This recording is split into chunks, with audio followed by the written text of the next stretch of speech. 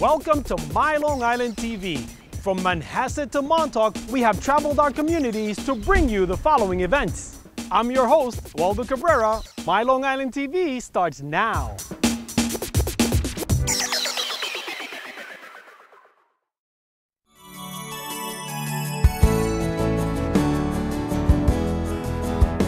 I went to FIT, the Fashion Institute of Technology. I studied fashion design, but never made a career out of it. Got married, had my children, got divorced, got remarried. We had more children. We blended two families together, and that kept me very busy.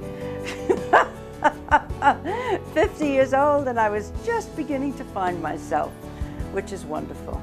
Took a class in hand-dyed silks, put the brush on the silk with the dye, watched it spread all over the silk, and thought to myself, wow, this is it.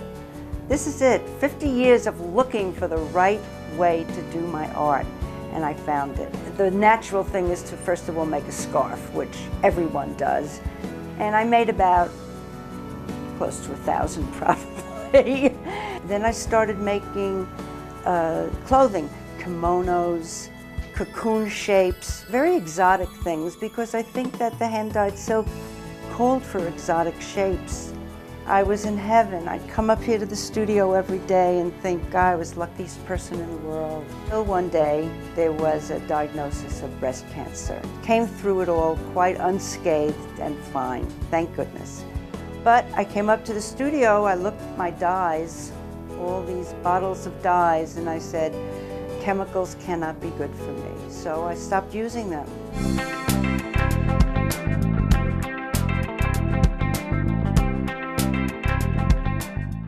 When I looked at the piles of the silk, I realized I could take them to another step and do fabric collage creations. And basically what I did were mandalas. Mandalas are a meditation symbol. They're a healing symbol, and it took me through a difficult time.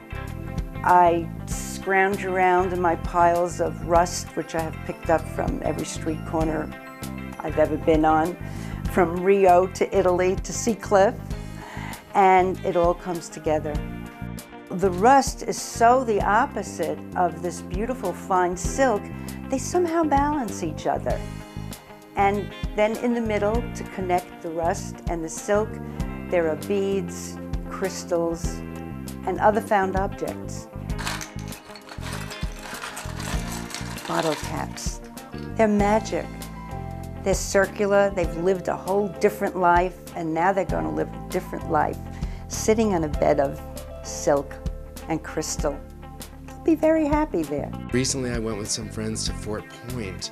It's an old fort, a couple of 100 years old, under the Golden Gate Bridge. And I went up at the top and I was walking around, and there's pieces of iron there that are part of the structure that are where literally the pieces are just shaving off. They're falling apart. And whenever I see something like that, I think of Mom, not because they're old, but because they're beautiful, and I know that she can possibly do something with it. Every now and then I find something and bring it to her, send it to her. This will be the centerpiece of a new mandala.